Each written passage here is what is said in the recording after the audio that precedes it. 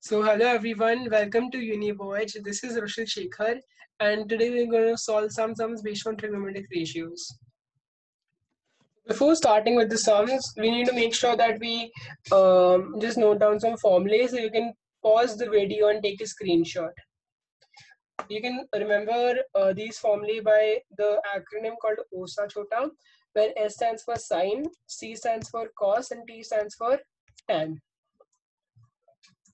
All these formulae are very important, so make sure you make a note of these. Let's proceed. Even these formulae, this is a table which indicates all the trigonometric ratios and their signs in respective quadrants. So in the first quadrant, all are positive. In the second quadrant, sine and cosec are positive. In the third quadrant, tan and cot are positive, and in the fourth quadrant, cos and sec are positive. I've also prepared a acronym so that you can remember these values, and you can refer to this table also. It's really important because sometimes at a point in the question you come across sine 30 for which they expect you to know the value of it. All right, so let's go forward. So in this table, I really need you to focus on this part where it clearly says that the range of sine and cos is between -1 to 1. Also, you might have noticed that cos of minus theta is equal to cos theta. So I'll show you through the graph of cos theta that how this is true. So the blue one is the graph for cos theta. So let's take this value. This is actually cos 90 and this is cos of minus pi by 2, right? Cos of minus pi by 2, which is 0. Now if you go on and check the value of cos of pi by 2, it also turns out to be 0. So through this you can infer. Otherwise you can just remember this. The first question is find the value of tan 1 into tan 2 into tan 3 into tan 4 soon up to tan 87 into tan 88 into tan 89. So from the formula we know that tan theta is equal to 1 by cot theta, right?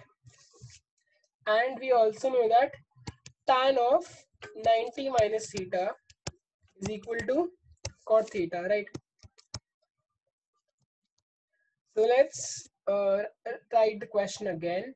We can write tan 1 is tan 1, tan 2 is tan 2, tan 3 is tan 3, and what we'll do is that we write tan 87 as cot 3 from this.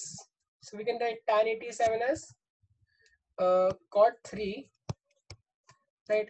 Now tan 88 can be written as cot 2, and similarly tan 89 can be written as cot 1. Now I want to draw attention towards this fact. I'll just take a different pen, right? We have tan 1 and we have cot 1. So if we club them together, what can we get? Tan 1 into cot 1.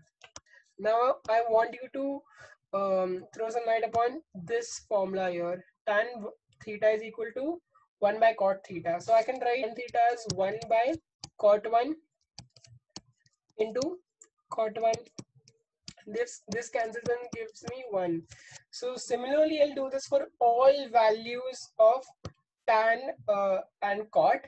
And if you might get confused, you might get confused about the middle value. So let's write them down. So in the middle, you'll have tan 44 into tan 45 and into tan 46, which we can write as cot 44, right? So now these also get cancelled, and as you know, the value of tan 45 is 1. So the final answer you get is 1 into 1 into 1 into 1, which at the end gives you 1. All right. The answer to this question is 1. Let's proceed. Question 2. Sine theta, if sine theta plus cos theta is equal to m, then sine raised to 6 theta plus cos raised to 6 theta equals. So just to let you know, this question is from IPMAT 2019. All right. So how can we go about this question? So I think let's square this and let's see what we can get, because there is sine raised to 6 theta, so I think we can square it and then cube it, right? Let's see where do we go. So sine theta plus cos theta is equal to m. Upon squaring it will become, sorry, sine square theta plus cos square theta plus 2 sine theta cos theta is equal to m square. We can write sine square theta plus cos square theta as 1 plus 2 sine square theta cos theta is equal to m square. Now we can rearrange sine theta cos theta and write it as m square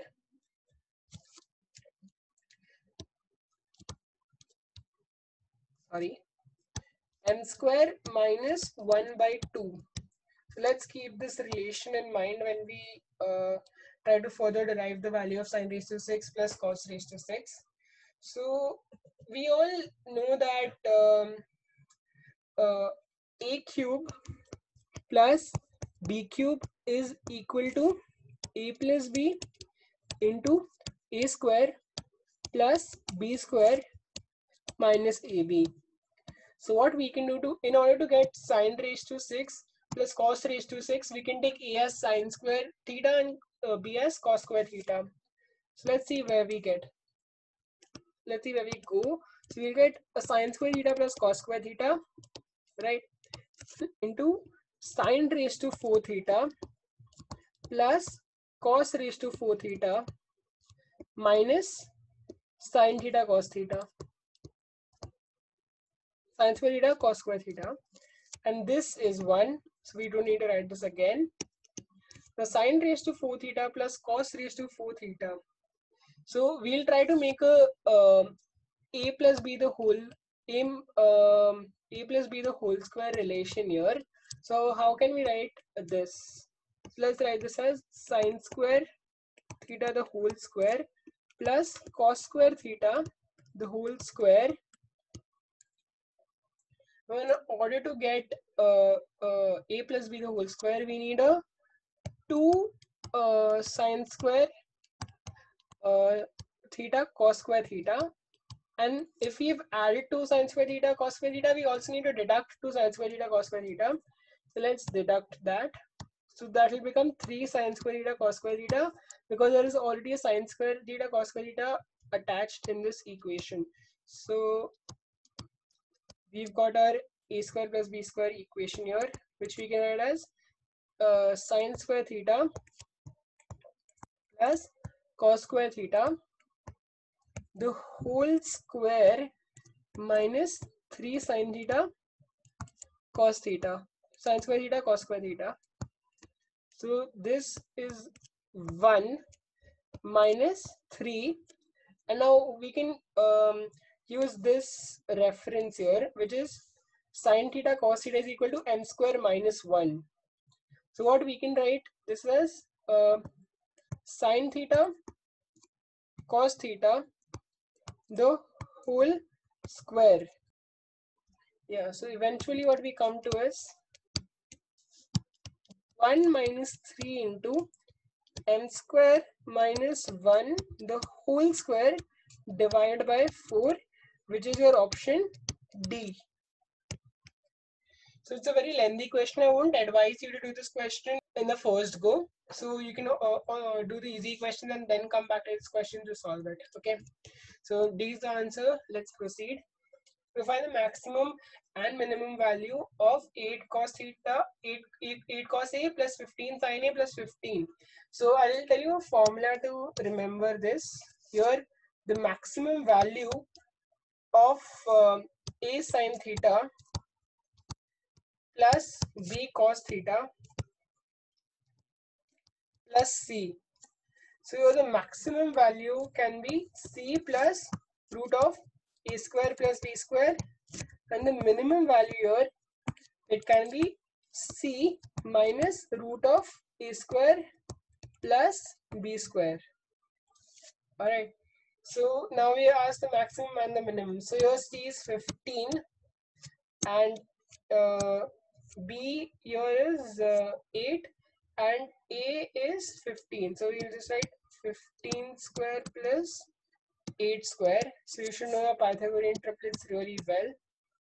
15 minus 15 square plus 8 square, and if you know what is 15 root of 15 square plus 8 square, it's 17. So 15 plus 17 is 32, and this is 15 minus 17 is minus 2. So the range is minus 2 till 32. Alright, this is the answer. Let's proceed. Given that cos x plus cos y is equal to 1, the range of sin x minus sin y. Okay, so now I want you to remember this graph because it will really come in handy.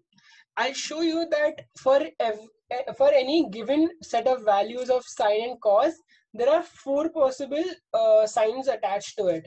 Alright, so let's take this. Here sine 30 is 1 by 2 and cos 30 is root 3 by 2. So for this set, there exists a value where there is minus root 3 by 2 and minus 1 by 2. Similarly, there also exists a value where cos is minus and sin is plus, and there also exists a value where cos is cos is positive and sin is negative. So there exists 4 value for every particular set of sin and cos, right? So let's go by this logic and do this question. All right, so we're given that cos x plus cos y is equal to 1. Okay, let's take cos x is 0 and cos y as cos x is 1 and cos y is 0. And here you have to find the range of sin x and sin y. So what would be sin x here? Sin x would be 0 and sin y would be 1, and this would give you minus 1. Similarly, if you take cos x is 0 and cos y is 1, you will get 1 minus 0 and 1. So many people would mark 1 minus 1 is the answer, but this is not the answer. Now I'll tell you why. Let's take a case where cos is half, cos x is half and cos y is half. So the corresponding value of sine here would be root 3 by 2. And similarly, if we want to maximize the value of this expression, we'll have to take sine as minus. So this is where your knowledge of this graph comes into handy. So let's take sine as minus root 3 by 2. What we'll get is root 3. Alright, and similarly, now if I take cos as half, and again cos x is half and cos y is half, I can also take sine x is minus root 3 by 2 and sine y as root 3 by 2. And what I'll get here is minus root 3. So the actual range of sine x minus sine y when cos x plus cos y is 1 is minus root 3 till root 3. This is also an IPMAT 2019 question. Alright, let's proceed. So if tan theta plus cot theta is equal to 2, find tan raised to 10 theta plus cot raised to 10 theta. So we know that tan theta plus cot theta. So how can we write cot theta? We can write as 1 by tan theta is equal to 2. So how can we proceed with this? Okay, so let's take tan theta as x. Alright, this is the value. So x plus 1 by x is equal to 2. So if you go on to solve the quadratic equation, it will be a really long method.